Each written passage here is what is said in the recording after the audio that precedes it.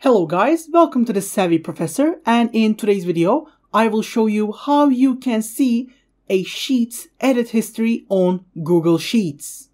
Of course, for that to actually work, we need a sheet that has been edited a lot throughout the time so we can actually see how the history function fully works.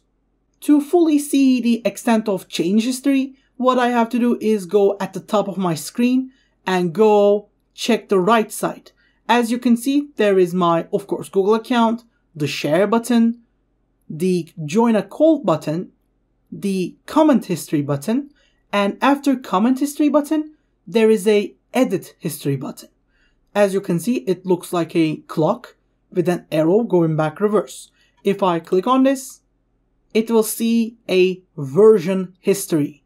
As you can see, this file has been edited for the last day or two by me. So yes, you will see that I edited this file a lot, and I can see every change here since the beginning of the file and the different versions of the file. As you can see, how much has been edited, how much has been changed, and this way, even if I want to, I can just go back and maybe use this restore this version button to go back to an older version of the file.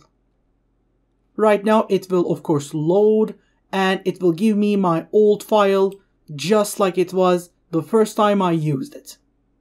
You can also choose a cell and right click, then go and see show edit history to see how much has this cell been changed.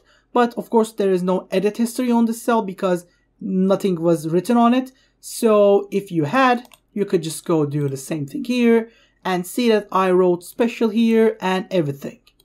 But other than that, it's basically this much. So hope you guys enjoyed the video, and if you did, don't forget to like and subscribe to our channel Savvy Professor, and in any other case, we hope to see you in the next video as well. Have a great day and goodbye.